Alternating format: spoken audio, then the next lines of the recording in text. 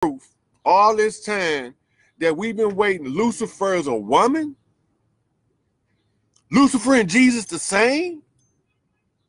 And it's a woman on top of that? What kind of foolishness is this for y'all to stand there and lie to us this whole time and you've been knowing the truth? You got people thinking Satan and Lucifer the same person, right? Satan and Lucifer the same person. Lucifer is Venus. Bright morning star is Venus. The same in Revelations as it is in Isaiah. The bright morning star is Venus. And she comes up right before the sunrise. Notice, right before who rise? The sun. Y'all don't pay no attention. I ain't the one to talk, so you ain't heard it from me. All right? So I'm going to look and see if anybody got any questions before I push any further, because I don't want to overload y'all circuits too fast with this.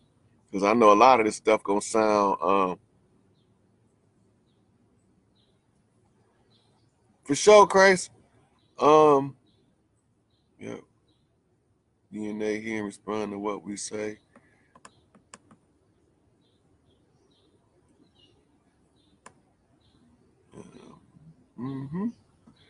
Okay, so now, while we looking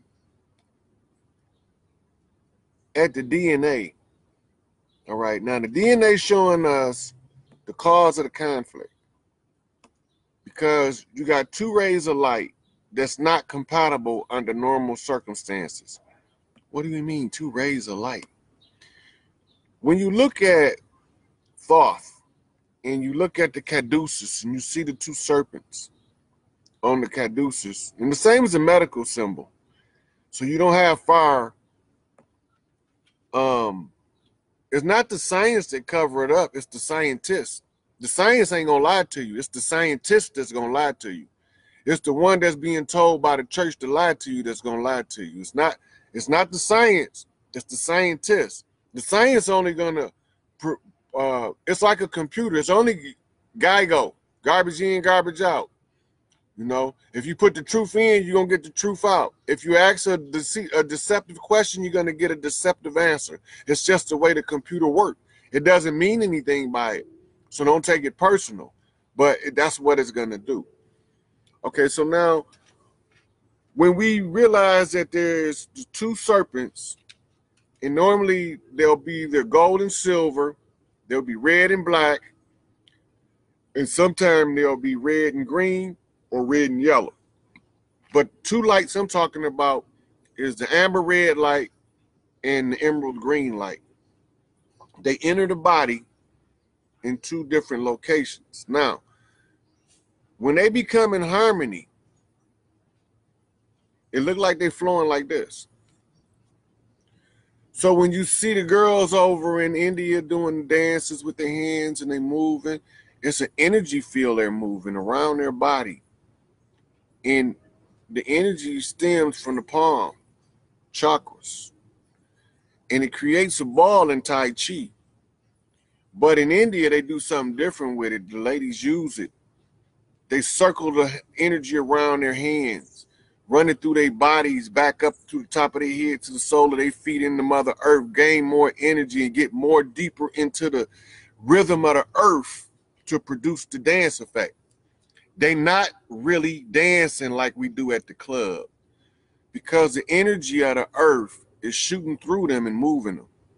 And the movements that you're seeing that look sudden and jerky, it's all it is the end of the current. When the current ends, that switch to another current and it make them look jerky.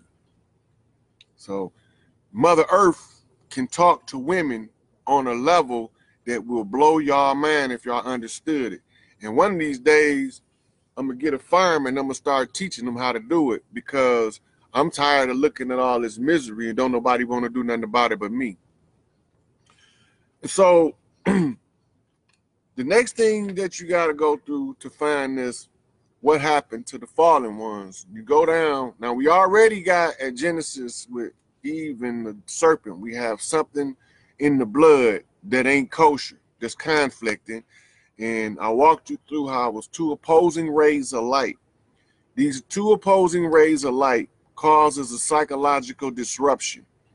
And this is what they call your good and your bad conscience, or your good self and your bad self, your higher self and your lower self. Both paths can be used to attain what they call enlightenment or higher wisdom. Both paths. You can go either one of them. It's because creator source is indifferent. Source is indifferent. And what we even see is pleasure and pain is just variance. You know, it's just variance. If we don't want it, it's pain. If we really, really want it, it's pleasure. And the more we want it and the more we move toward it, the more pleasure we feel in gaining it, we get to a point they call bliss. Point you're not even no longer aware of the three-dimensional reality. You are in a whole nother realm, but this is absolute pleasure. But then you can go the other route. You can resist all of the games, resist all of the foolishness, and it creates a friction in your existence. Because you're going against the grain, it's going to create friction. You're not going to never not have friction going against the grain. Anytime you go against the grain, it's going to be friction. You're going to experience in your real-time life is struggle. But when you have a higher evolved purpose, then you have a higher threshold for the ability to absorb and assimilate the struggle and make something positive from it, right? So now, either way, you can get so much pain built up, it can only last for so long, and then you are automatically so strong that there's not enough pain left to make you oppressed. And they call that enlightenment on the left-hand path. Now, to give you examples, we have enlightenment Crowley style, left-hand paths, Sean Puffy Combs, Jay-Z, following the Thelema. Then you have enlightenment of the right-hand path. You have those who worship the goddess Kali, living in Cali, of the right-hand path, who practice trying to follow the codes of righteousness to salvation and liberation. You know, like your Tupac and Eazy-E, even though they look on the surface to be pariahs of society that they want all of us to look like, what Pac called a thug. Some of us call them gangbangers, thug niggas, real niggas, G's, OGs, YGs, BGs, you know, the brothers. But trying to follow the code of righteousness, some people don't understand what that means. And so then you have your churches misleading people, telling them that righteousness means that you can't do this and you don't do that, and you can't do this and you don't do that.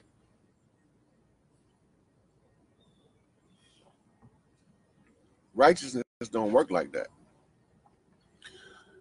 A righteous man walk through his life and he fall down, he make a mistake, he error, because he's still human, right?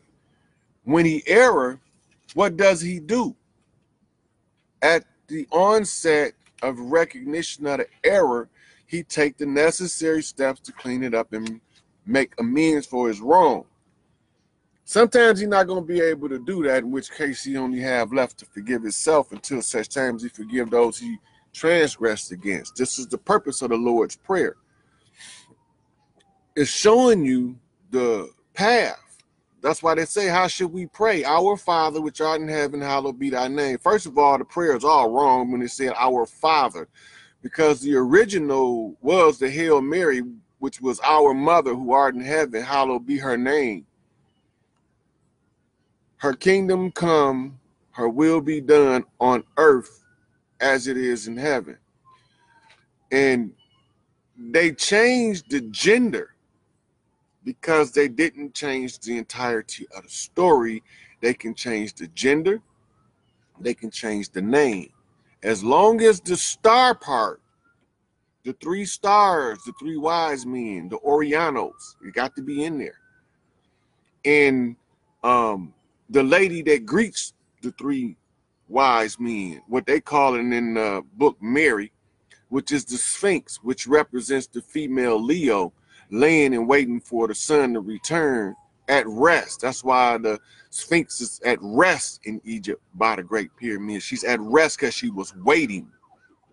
She was waiting for 2019. That's what she was waiting on. Anyway, so those things had to be present, and then they can change the gender. They can tell you to look at the story in a different way. Let me think about this. The Bible fit together like a perfect tapestry of information. So they mean that they had to sync them because they did not all come from the same source. Meaning that all of the books in the Bible are not Jewish doctrine and origin. It's not the Hebrew doctrine. Some of it is Egyptian, some of it is Greek, some of it is Roman, but they got it all to mesh and made one of the most perfect books you ever read, because you got the art of war in there, you got the art of sex in there, you got the art of love in there, you got the art of hate, you have business strategy in there, you have it's so much stuff in the book. Now, we, those who they tried to lie to us and told us we were slaves, but slavery didn't exist. We never accepted the religion Christianity, is what people not understanding, until the last like 75 years. Martin Luther King really made us accept Christianity as a religion and a religious doctrine with the marches. Even the AME Church of the early 1900s, which was the largest black organization in church in this country, even probably to this day, because there's probably some that don't even call, because they do that in order to have a different following and congregation and a different approach.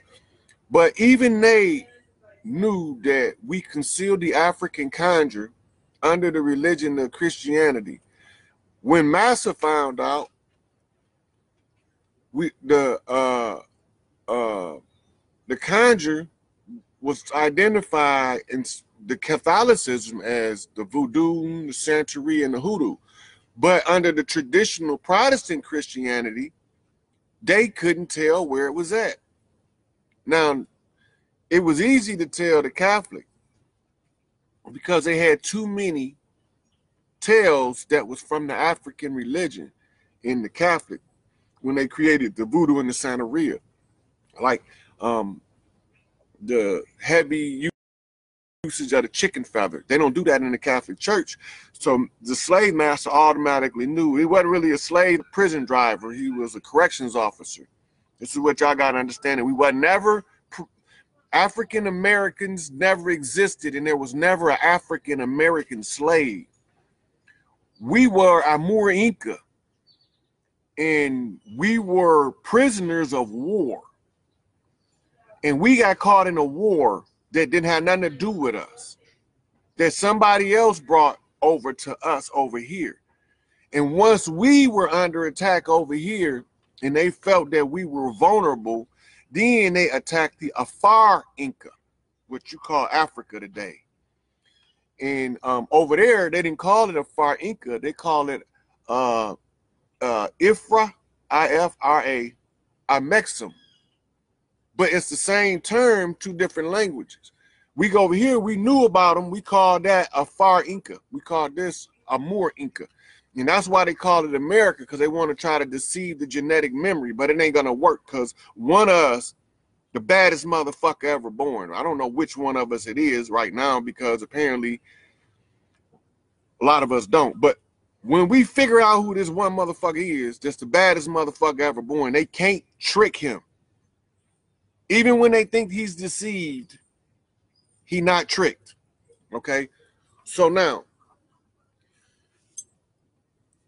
this is just from historical and genome at this point. So now we still looking for those fallen ones. Now, I already told you that we had to already start with the anomaly in the blood, in the DNA.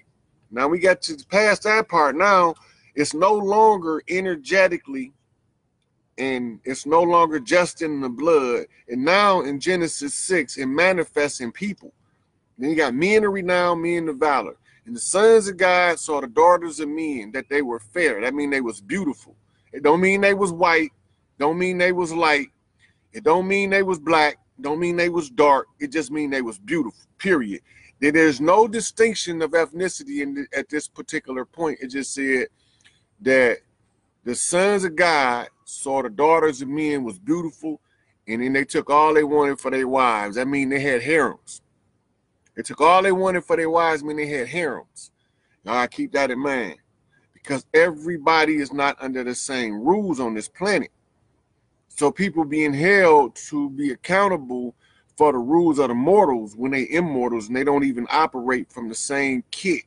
The toolkits is different. One of them is using the plumber's toolkit. The other one is using the astrologer's toolkit or an astronaut toolkit. They're not even working out the same kit, so they don't have the same restrictions and boundaries. But before I even get into any of that, we got to get back to this. So now you got what made these men, and they'll never tell us, men of renown and men of valor. And if they were so renowned and they would have so much valor, who are they? Where they at? What's their names? Because renown means to be renowned over the ages. Renowned. I mean, you did something so out cold, they can't forget about it. Whatever it was, you did something so great, it can't be forgotten. So this is your men of renown. Men of valor mean they was brave, confident, sure of themselves. Valor meaning one who comes back from war in victory with his hands held high. And so where the hell are they? What happened to them? Why we don't have their names, or do we? So you hear hero stories all over the world. That would classify as men of valor. And we still talk about them thousands of years later, even when they go back before the biblical text. That would be renown. So the only place you can find men of valor and men of renown in the history books that predate your biblical story that you can apply this to would be what they call your titans, your gods, your Neteru of Egypt, and your ANUNNAKI of Babylon and Syria, in that area. Now, those are the only men whose names are still discussed. Like, just think about it. Now, we talk about God, but don't nobody tell you what God look like. How tall is God? How fat? How much do God weigh? Do God even have a weight? Do God even fit in something that you can weigh? How big is God? How strong is he? Like, how much weight can he pick up at one time? Like, seriously, like God, can he like squat like 750? We talking God, because, you know, the books say God a man. So if this God is creating, right? Yeah, keep that in mind. And you got all of these gods before this, biblical God. You got your men of renown from all of those countries of old, and you had this God character. Now, who is this God? Where did he come from? And how long he been here? Was he here before time was created? Or did he come after the time was created to create space? Or maybe he created the space while he was in the time. Or did he create the time while he was in the space? Or did he use the space to create time? Or did he use the time to create space? So we can't fit all this into our brains, so to speak, because science tells us to look at it one way. Religion, or what they call theology, says another way. And common sense say they both some damn fools when you add that shit up, because it don't match.